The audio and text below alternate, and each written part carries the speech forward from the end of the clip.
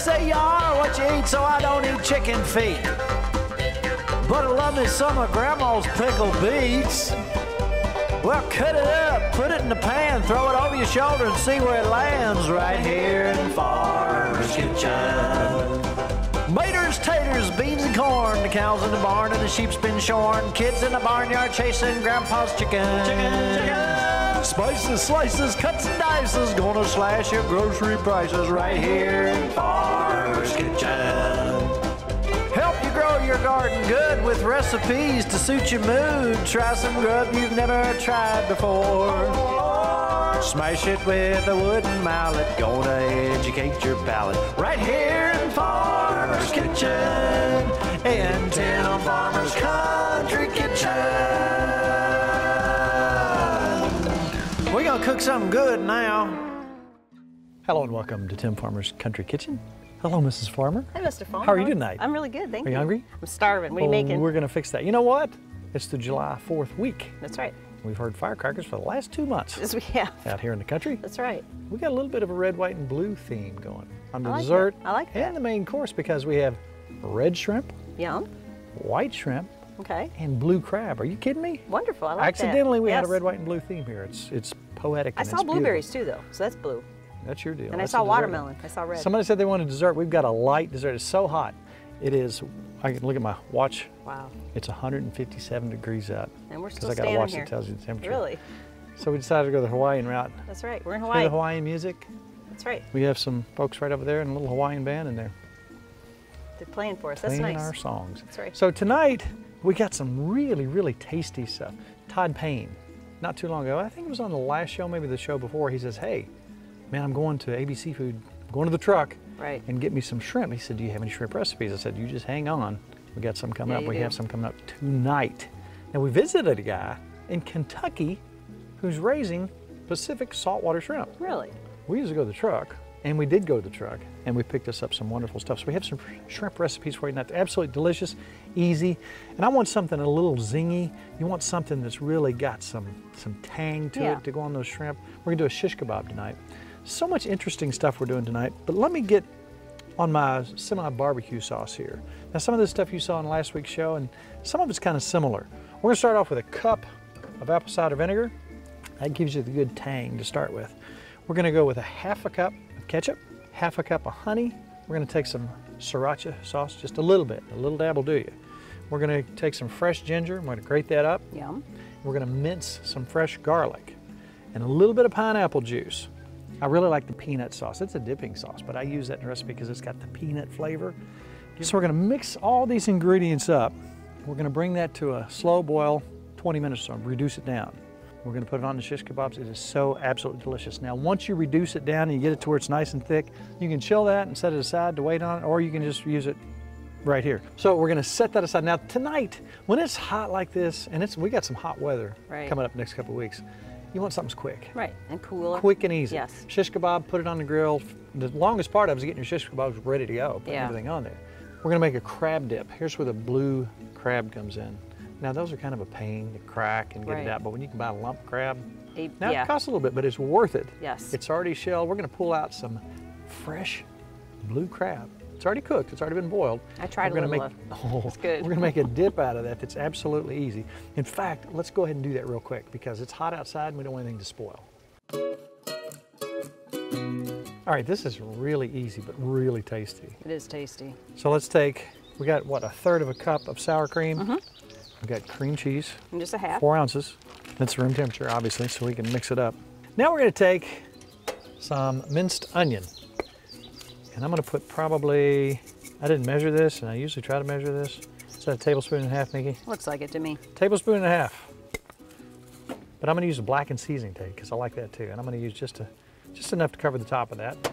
A little bit of salt, a little bit of pepper, a little bit of lemon juice, Fresh lemon juice. fresh lemon juice, tiny bit of Dijon, and that's probably a half a tablespoon. We're gonna take some fresh parsley and chives. I would say a teaspoon and a half of each. A dash of Worcestershire. How simple. Worcester. I like this. It's simple. Good? To stir? Let's stir that up and then we'll fold the crab in. This is so quick and easy, but let me tell you what, your friends are gonna love you for this. Now again, this is pre-cooked blue claw crab meat. And Yum. I'd say probably about 6 ounces. Let me try one to make sure they're good. Make sure they're good. That's delicious. Now let's fold that in. That is so good. I'm gonna put a little more seasoning in there as you stir that up. I got a little serving dish here to make it fancy. All right. Oh, it smells like heaven. Because it's hot outside, is we're gonna take this in and chill it just a little bit. Put a little more chives on the top. Beautiful thing. That's going in the refrigerator. You know what, let's talk about? We're on a farm, obviously. Some interesting stuff happens here and there. We like the old-fashioned stuff. Right. What's more important than people finding water when they come and settle in a place? Entire cities were built around water sources, Oh. be they springs, rivers, creeks, whatever. But in places where you can't find water, there's an old-timey way of finding water. Really? And there's many things that you can call it, and a lot of them are confused, but it's a divining rod. These fellows used to take forked sticks. We brought Paul up to the farm. Did he find water? Wait and see. Okay.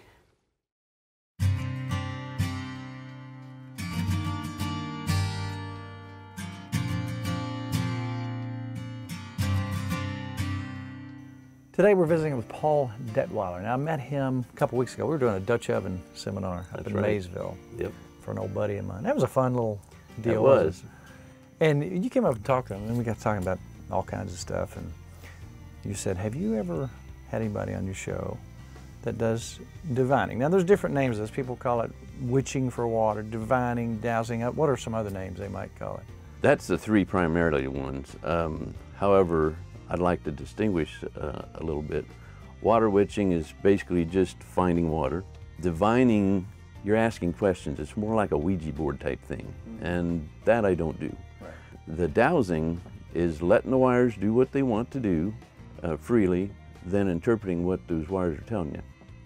So if you look this up, over the years, there's all kinds of people that want to discount it and so on and so forth. But if you really go back and look in this, 15th, 16th century, the depictions of these people, what is more important to man today or yesterday than finding a source of water that it's the very source of life? Exactly. You can live without food for a couple weeks. Without water, you're going to perish. That's right. So they had these guys out way back when. They had their little uniforms on. They had, it looked like a mining uniform a lot of times, and they would go out and they were a trusted source to find water. I think there's something to this. I know the body's electric. There's a lot of things we don't understand. Yep. What are your thoughts? How does this work? I know there's something to it because I've been doing it since 1974. Yeah. Before a lot of people have even been born, but I'm wanting to let people know more about this because it's a dying art. People are skeptic because it's not electronic. Right. But even back in Egypt, in the old days of the kings, they have on the walls where there's been people with the stick, the Y stick, Right. which they were hunting for water back then. You can't tell as much with the Y stick. The L rods, what we call them, you can tell more. It can give you more signals. My father-in-law taught me because at that point in time I was a journeyman plumber and needed to learn how to find the sewer pipe that's underground. So it's not just water that you look for. You look Oh for no, all kinds of things. We can find septic tanks, and I can tell you which side, how wide the pipe is. It'll pick up the width of the pipe, even though it's plastic. So the wires that you use, what are they made out of? When I first started, it was just coat hangers. Right. The old wire coat hangers. Now I go to the big box store and go into the insulation area, and these are supports for insulation between floor joists.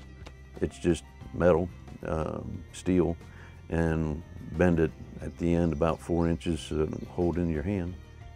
What would you say to the people out there who would say, oh, that's bunk, nothing to it? What would you say? Watch me. It happens. And I'll hand them off to other people who go, I don't know about this. I said, well, try it. I want to see this in action. I saw a little bit last time, but let's Sure. I want to see you do this. All right, Paul, show us the tools of your trade. It's a huge setup cost-wise to get started in this. There's some online that are fancier. Maybe they're made of copper or whatever. There's people that say copper's a route to go. I've found everything with these that I need to find. your whole thought process, follow that through. Well, first of all, you need to have the wires very loose in your hands so that they're free to roam where they want. You bring them up so that they're parallel to the ground and straight ahead, and then you just let the wires do their thing, and right there we've got something. It crossed. So what does crossed mean? And water is out, right? Yes. Crossing is when you're finding something that's like a wire or pipe, and you know the difference between a wire and pipe just because there's, or a foundation, the width can be different. And of course when you, like back there when I had what I call a hit, it crosses and then it comes out and it crosses again and you go back and hold it in the middle, and when they go out like that, you know you've got water. You know what, this is very eye-opening, and I'm glad you came out and talked Sure. to us. And if somebody wants to get a hold of you, how do they do that? The phone number is probably the best, 812-987-4119, and whatsbelow.com if they want to go on the web. Thank you very much. You're welcome.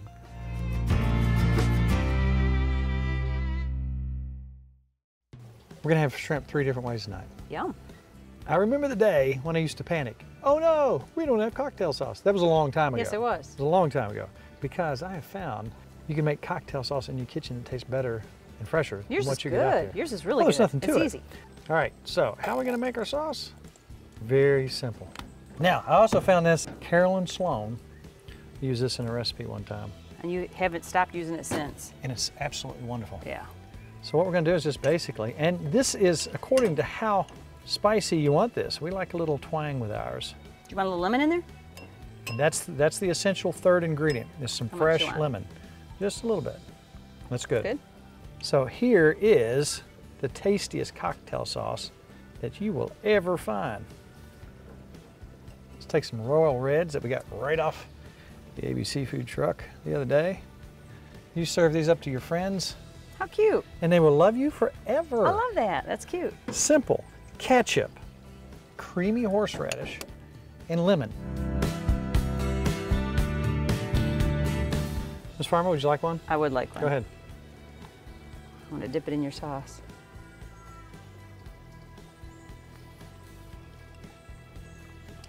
Not only the best shrimp, but the best cocktail ever. That's delicious. These Royal Reds, to me, Wow. they taste like a lobster. They do. They're so good. Speaking of shrimp, you know there's people who raise freshwater prawns in Kentucky. Did you know in Fayette County there's a fellow who actually grows Pacific saltwater shrimp, and he sells them at the Lexington Farmers Market. So you can buy fresh shrimp. Fresh shrimp. Really? Let's go visit him and then let's cook some up his favorite way. Okay.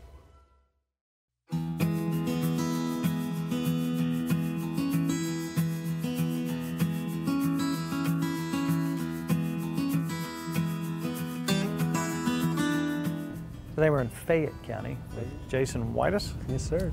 You've got something pretty interesting going on here. You know, as we travel around Kentucky, we see a lot of things, but not very often do we see somebody with shrimp in their building, live shrimp. That's right. How in the world did you get into this thing? That's something we've been researching for about 4 years now, and we've been involved with Lexington Farmers Market and selling vegetables and other items, and wanted something that we could offer year-round. And so with this setup, you know, allows us, we took our barn and converted it and insulated it so that we could produce these saltwater shrimp year-round. Yeah. You got the vegetables going on, now you get the protein. Yes, sir. So, this is a pretty complicated process. First of all, I'm assuming you have to get your water and your salt and all those levels right. Then you have to have a temperature, kind of a standardized temperature. Then you got to have your shrimp brought in. How's that whole process work? Maintaining the water quality is the key to the whole process. So we want to make sure all the parameters right, the salinity from the salt and the pH, and once we get all that balanced, and we have nurseries in Florida that we call up, and then they will ship us the shrimp. And they just come in bags, Yeah. little Yes, sir. teeny things. Yes, they are very tiny. Yeah, and from there, that process, you know, we'll get 30,000 shrimp in at a time, and it takes about 16 weeks to grow them up to a marketable shrimp. Right.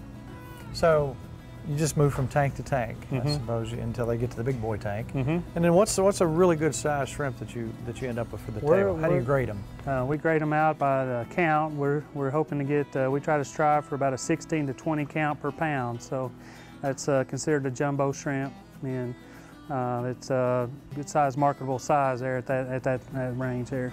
Now, so you just started this in February. So I would suppose that at this point you're starting to take them to market. Yes, and sir. How's it going? Going good. Getting a lot of positive response. Everybody's excited the fact that they're able to get a head-on, never frozen, fresh shrimp, saltwater shrimp right here in Fayette County. And so it's a much better experience, you know, with having the whole shrimp to cook with, and having the head on allows extra flavors, and everybody's been very pleased with the flavor, and are excited to see us doing it. Well, I would suppose that you, in this business, that you probably like shrimp. Oh, I do, yeah. So what's your favorite recipe? How do you like to cook these? I'm quick and easy. I just like to take and saute them with some butter and garlic, and flip them in the pan a few times, and then And that's it? that's it, yeah. Do you leave the head on? I do. So you leave everything on, saute, and say it again, butter and garlic, Yes, sir. A little salt and pepper. and boom. So they've already got the salt flavor because They they're do. salt water. This is a saltwater outfit. These aren't freshwater prawns. These No, these are they saltwater. are salt. See, when I came out here, I thought maybe you were doing the prawn deal. Did you get some help with KSU with this? I did. Yeah, that was one of the reasons that we decided to move forward. Found out that KSU has some specialists they've hired on this process, and so they've been a great help, you know, with getting everything set up and technical advice. And I couldn't ask for, you know, a better program. So here we are in Fayette County. Got a bunch of saltwater shrimp. Now, at some point, somebody's going to be saying, "How can I get some of this?" Just say farmers market. Yeah. Lexington Farmers Market. Yeah, primarily, yeah, we like to you know, bring it down to the farmers market, and people can contact us directly, place orders, and we'll have them there waiting for them, or you know, we'll do our best to accommodate as best we can. Well, man, I think you're doing cool stuff, and thank you so much for taking All right, time out of your day. appreciate What's going on in here? What are they doing in here? We got It's your wife and Yeah, daughter? I got the wife and daughter in What here. are they They're, doing? they're packaging up some shrimp, getting ready for to take out to the local restaurants. Package these up, you know, so when we harvest, we just pull them out and put them in ice water and let them chill for a little bit and get their body temperature down. And then we package them in these 1 pound packages, and then take them directly and sell them directly like that. So, Now, can I buy some of those for you to put on the show? yes, oh yeah, yeah, you can take whatever you need there.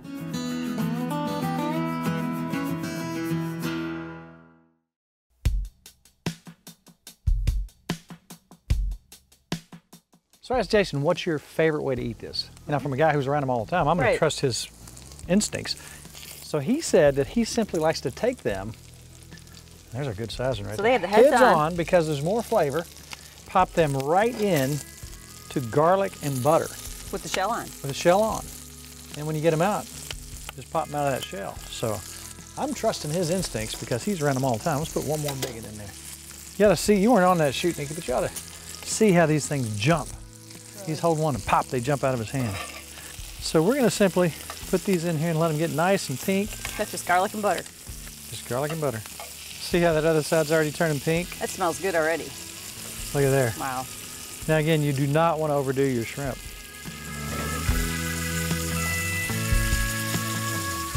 So again, butter, garlic. Set them aside, let them cool. Super simple. Peel and eat. See if I Now can they put- retain a lot of that flavor. The head really holds a lot of flavor. I'm anxious to try this. Are you ready? You got one? Just peeling still. How is it? Really good. You're gonna like this. Am I gonna like it? These are garlic and butter. I do love garlic wow. and butter. That's good. That's good. So it cooked right through a shell. Wow. Man, oh man. That's pretty yummy. I think Jason's on something. Yes, he is. That's really good. That's simple and quick. I like That is that. really good. Not only you Wow. like your garlic and butter.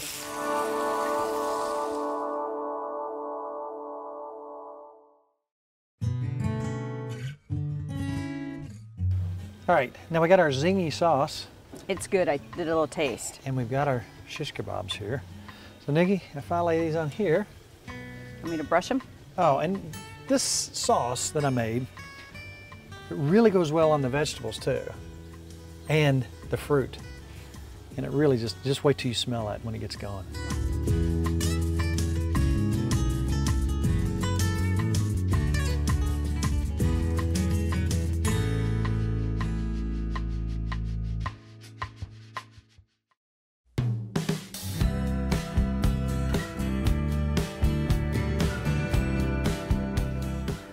Shish kebabs are done.